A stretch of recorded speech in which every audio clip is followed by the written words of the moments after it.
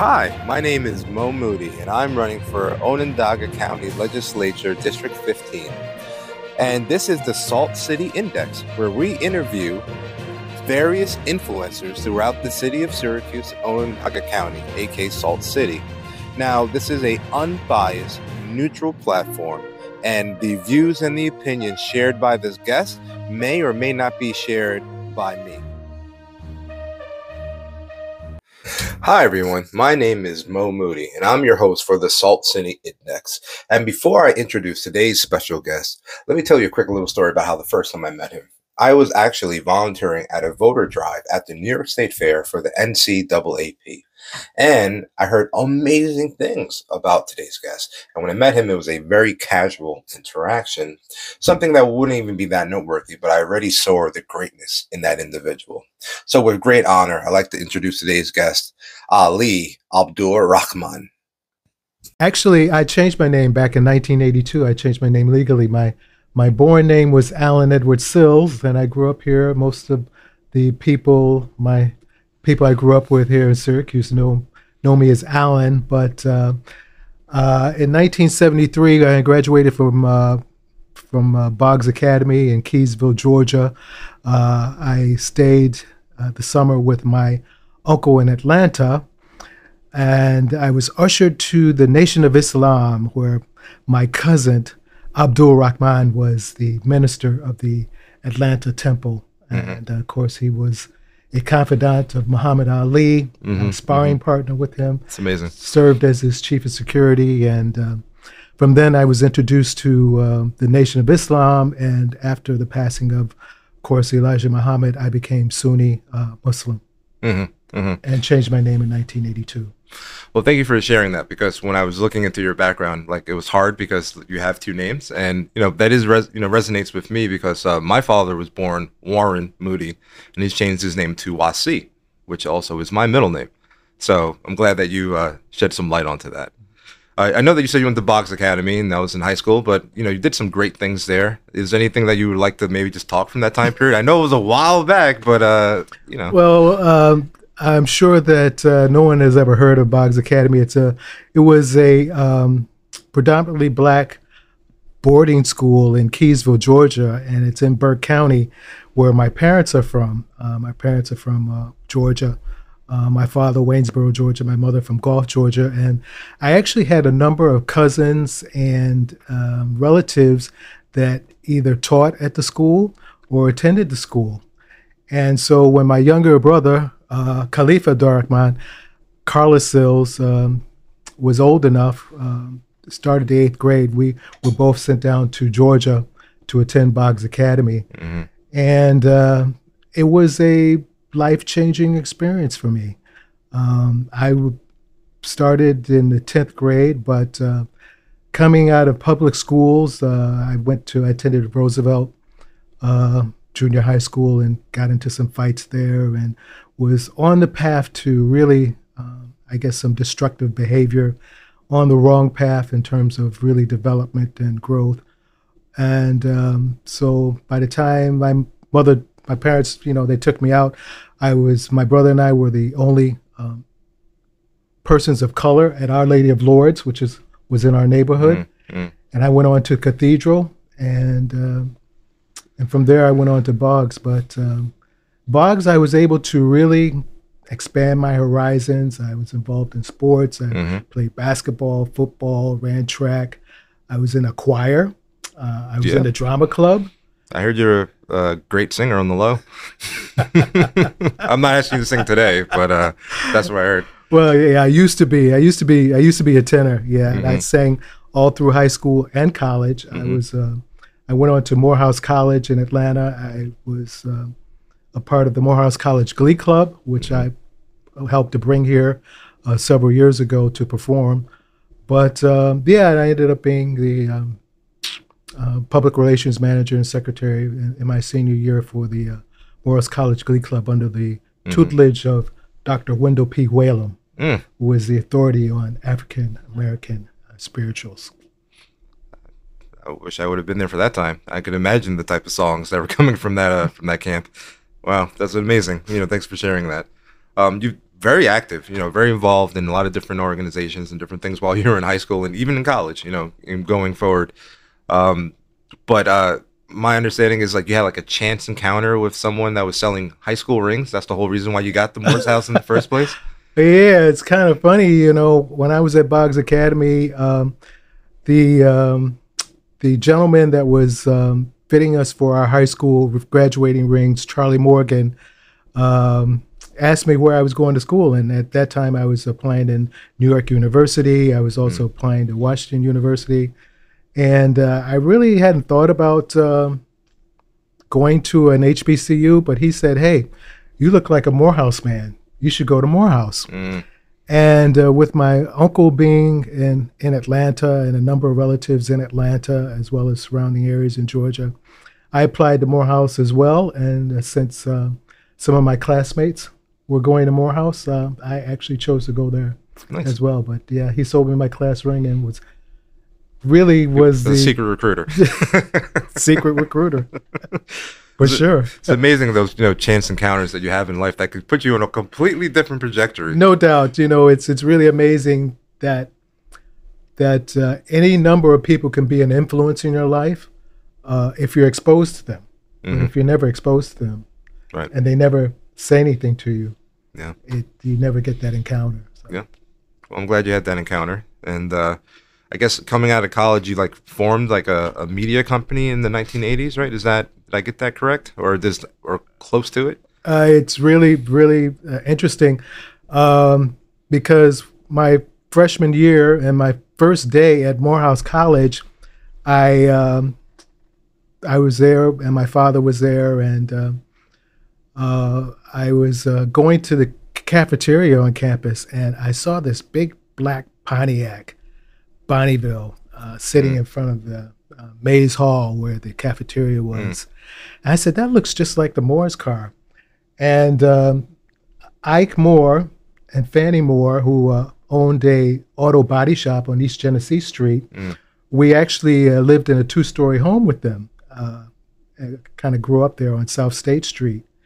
And sure enough, I went into Mays Hall, and there he was, Ike Moore with his son, Horace Moore, who was the same age as I was. We grew up together.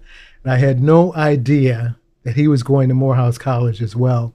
But we ended up being college roommates. And we were roommates for the first 2 years there. It was really amazing. Edwin Moses, the Olympic high hurdler, lived on our floor. He was in our class. Martin Luther King III was in our class at Morehouse. And a number of notable people were also at Morehouse at the same time that we were. Samuel Jackson, Louis Sullivan, Spike Lee.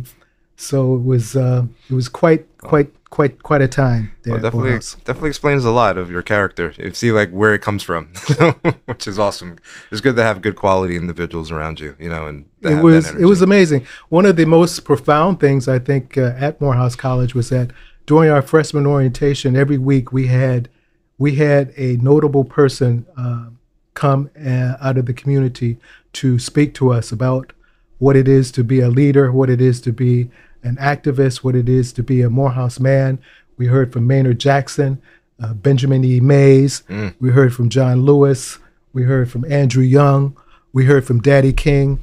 And a number of different people came to campus, Julian Bond, to speak to us as freshmen and to talk to us about our role as Morehouse men.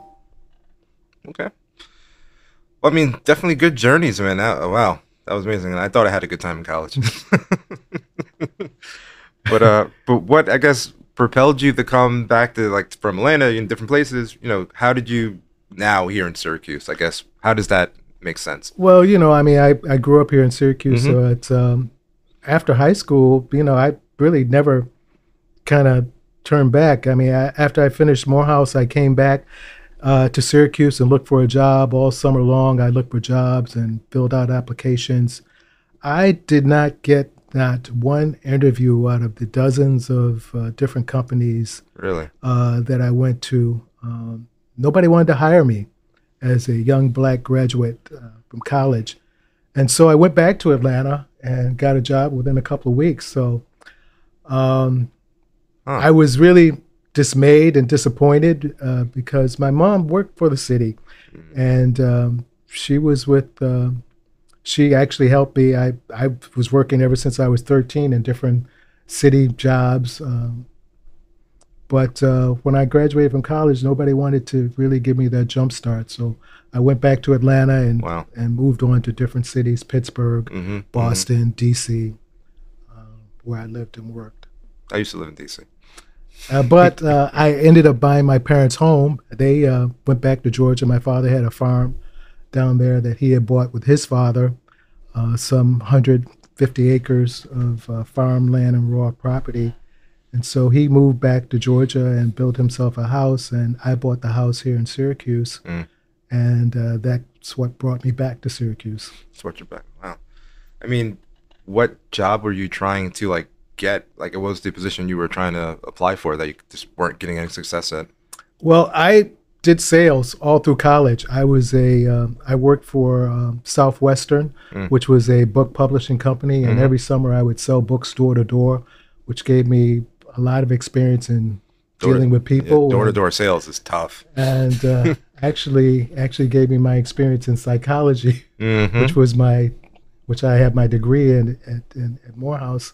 But so I was actually looking for anything. You know, sales is pretty diverse. You can do a lot of different things with it, psychology as well. And I thought that I could at least get a job with the phone company or Mm. utility company here. You know, Mm-hmm. as a college graduate, I thought, I mean, everybody was working for GE and all Right, these other right. companies, and Just did not get a return phone call, not one. So I don't know what happened there. I'm very unfortunate. I mean, look, I have a degree in psychology and I'm in sales myself and I understand like the benefits and I like door to door sales is just wow.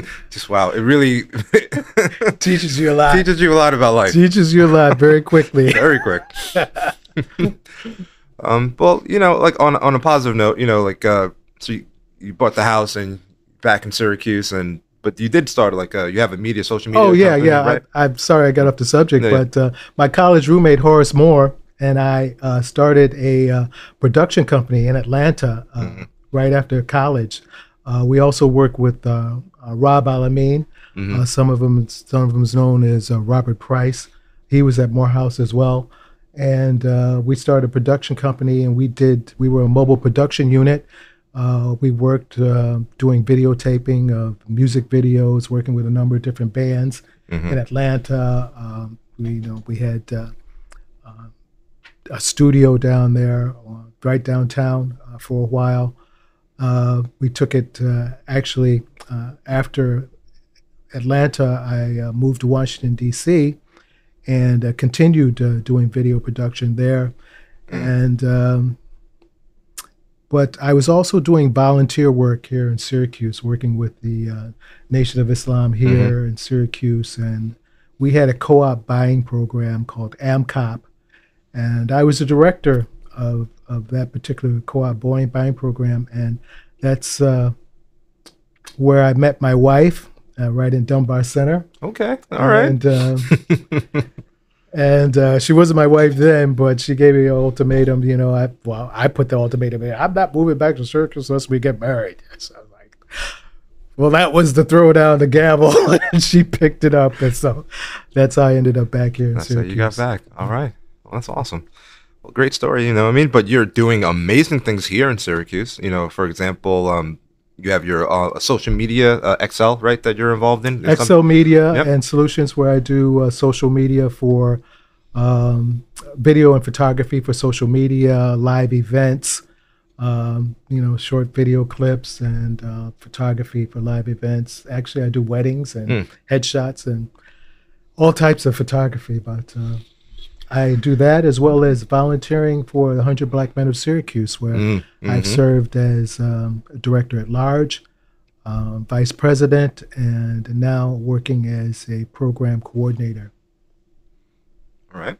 Well, for your personal business, I mean, of course, I'm running for office myself. I can use some headshots. We can talk later. I think I got to work on mine than what I currently have. But if people like back home, the viewers and listeners, how can they get a hold of you for like your social media for your services?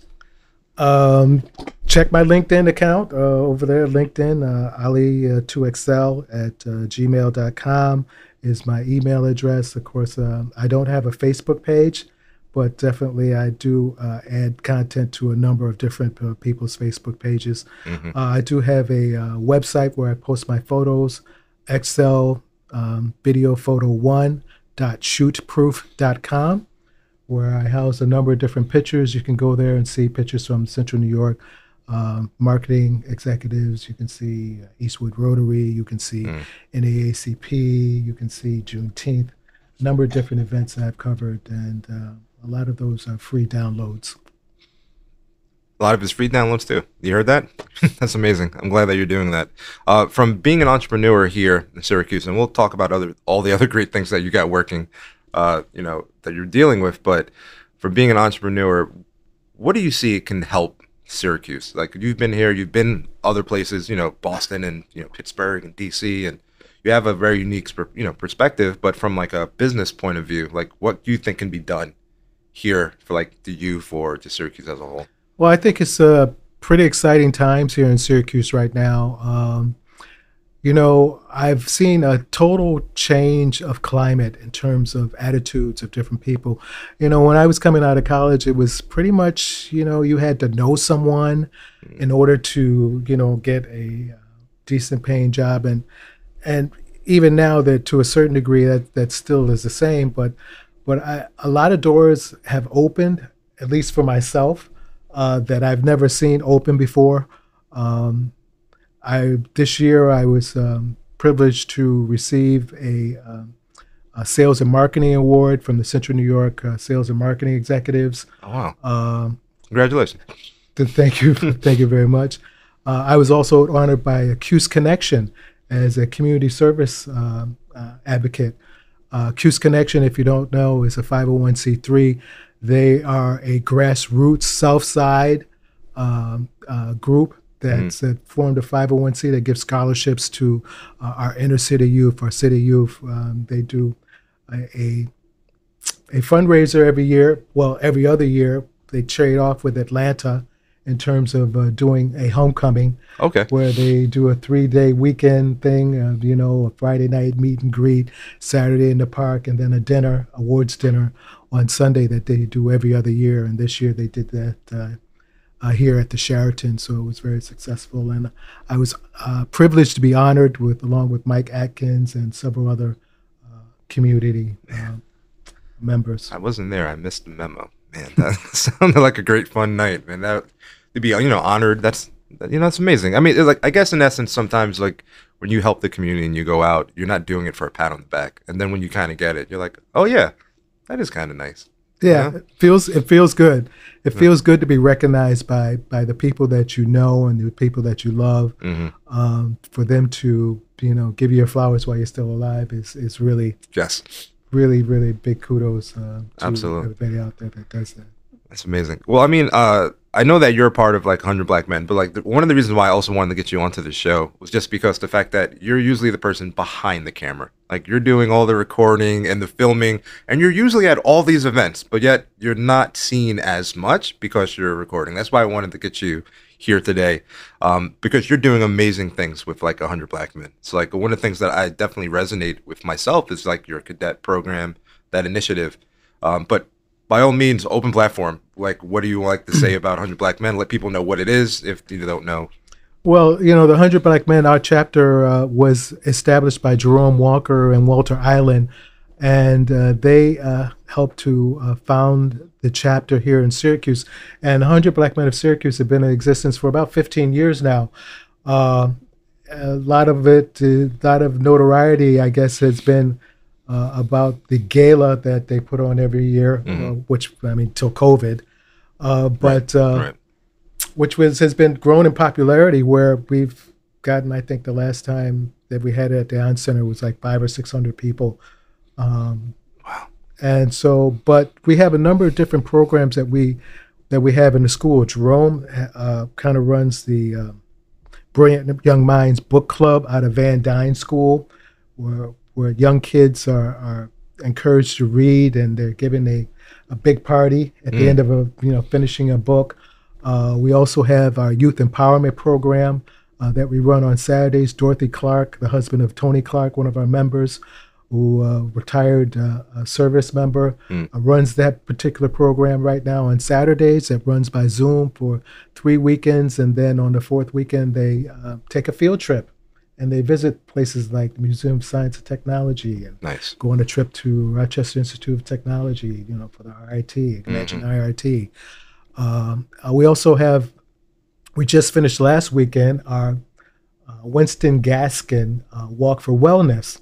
Winston Gaskin was the first Black pharmacist in the Syracuse area, and the walk was named after him, and it's been gaining in popularity, and last year was our biggest year, where we had over 20 different organizations to join in with us. And just a couple of weeks ago, we finished our scholarship golf tournament, which we partnered with Pinckney Hugo. Doug Pinckney over there at Pinckney Hugo has assisted us, and we had a scholarship golf tournament which was sold out in Skaneateles, New York. So I was there. If you missed it, you don't want to miss it next year. All right, whenever they're doing it again, you want to be there. It was an epic event. Yeah, it was a great time. We had a $10,000 hole-in-one tournament, but did anyone win? Nobody won it. Nobody won it. All right. But we did have a winner at the putting contest. So that was a putting contest. We had some winners there. But it was we raised over $50,000 in terms of the scholarship fund, and we hope to do more in terms of recognizing our youth in the city. So we have a number of different programs. We'll be starting up programs at Fowler High School as well this year, working with the Good Life Foundation and some of the members there. So we partner with a number of different organizations in the city, United Council of Negro Women, our Black sororities and fraternities, Kappas, Alphas, Omegas, also the Links, Women of Pearls, and our health organizations. So we really, Vera House, our number of our men are trained by the professionals over at Vera House. Oh, really? And we, nice. Mentor the youth in terms of domestic violence and things of that nature. So, well, last I spoke, relating like 100 Black Men, like your big focus or where you were looking for help would be like in recruitment, like in getting people to come in to be mentors. If that's my understanding, or just donating just 4 hours, right? Like, or can you just talk about like that initiative or what you're looking to get? Because people are listening now, maybe we can inspire some young gentlemen to step up. Well, actually 100 Black Men of Syracuse is a totally volunteer organization right now. But our members are varied. We have people that work at all different types of job levels. So actually, as we expand out into the community, and as everybody knows, our inner city community has been tagged as being one of the poorest communities per capita in the nation, and it has an effect. It has a generational effect, and it definitely has effect in terms of our representation, in terms of our workforce. And so we want to change that dynamic. We want to really prepare our youth either to go on to college, go into a service industry, which you mentioned, junior cadet, which was introducing different service industries to our youth, working with Martin Luther King School, where they're introduced to the police department, the fire department, EMT work, and they actually get to see firsthand what's that all about, and they actually get to visit those particular facilities to see the people at work. So we want to prepare our youth in order to go into those service industries, into college, or even into the military. And in order to provide a career path for them, to get them started so that we can raise this level of poverty in our community and really get out of that vicious cycle of degeneration.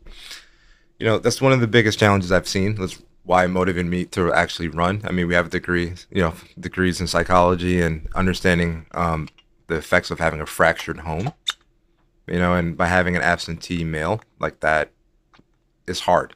on families? Yeah, I was very privileged to have both of my parents at home, and they were very involved in the church at Bethany Baptist Church. We grew up at Bethany, and I remember because we lived in the 15th Ward, and I remember as a child, we lived on Cedar Street, and walking from where Bethany used to be in that area onto what was then the new church on Irving Avenue. And we actually walked from the old church to the new church as a child. That kind of stuck out in my mind for some reason. But yeah, we were moved out of the 15th Ward. We moved over to Oakwood Avenue and then onto State Street and then on to West Lafayette behind Roosevelt. Then I moved out. Well, the service industries, like there's definitely a recruitment gap. A lot of people from like the underrepresented parts of Syracuse are not taking these jobs. I myself am a former New York City police officer, so like I know the benefits of the retirement and the health insurance and all this stuff that comes with it. Besides the wealth of like skills of personal development and training that you get from either fire or from like law enforcement or EMT or 911, etc. So the fact that you're helping people get into that industry is awesome because we're facing a lot of challenges, right? And if we have more representation in these groups, then this will really be the root solution to solve a lot of our issues that are going on. So I'm a big supporter of like the junior cadet program. But when it comes to being like besides that, you're also helping kids get into STEM, right? Like, is that a focus as well? Yes, actually, we're 100 Black Men of Syracuse is applying for a charter school application. We've got an application in to start a charter school, and we want to base it off of the principles of 100 Black Men. We're modeling off of Eagle Academy in New York City, who have schools in each of the boroughs. They were founded on the principles of 100 Black Men out of Syracuse. And of course, the original chapter of 100 Black Men is the New York City chapter, where you have some of the notable leaders there who started the chapter, and it spread throughout the nation. There's over 100 different chapters throughout the nation and internationally. So we hope to really institute a foundation where that's going to be long-lived in terms of changing the dynamic of our communities and preparing those students, and not only just preparing them to go into jobs and careers, but also, a lot of our families are kind of split up now. We have a lot of single parent homes, and a lot of times our youth need mentoring in terms of role models, in terms of family, some of the things that we may have grown up with in terms of having good manners at home, being respectful for elders, listening to your parents. And I'm just shocked by kids can just tell their parent, no, I'm not going to do that, or tell a teacher, no, I'm not going to do that. I don't want to. And we had a different type of respect when we were growing up. And I think that's something that's learned basically in the home, but you don't have to get it there. You can get it in other places. Correct. And so we'd like to establish good character in our youth as well. And so that's what mentoring is all about. So, yes, we're recruiting for new members, but we need people in all walks of life. We need people with all types of different skill sets. Our youth now are being introduced to they've got their telephone. It's like a mini computer. It's what we used to have as desktop computers before. Right. People carry around on their wrist and in their pockets. So this information age is really devastating in terms of the effects that it's having, the mental effects that it's having on our youth. And so we need guidance from our elders in terms of how to deal with some of these things. And of course, our elders need some guidance as well. So everybody could take a little bit of mentoring. You're not too old to be mentored, and you're not too young to be mentored either. Correct.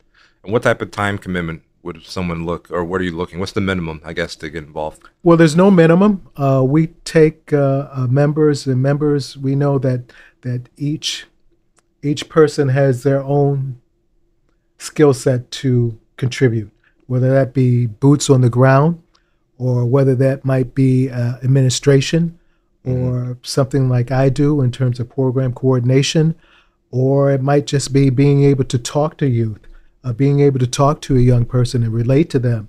Not everybody can relate to kids, and not Mm-hmm. everybody can Mm-hmm. relate to adults.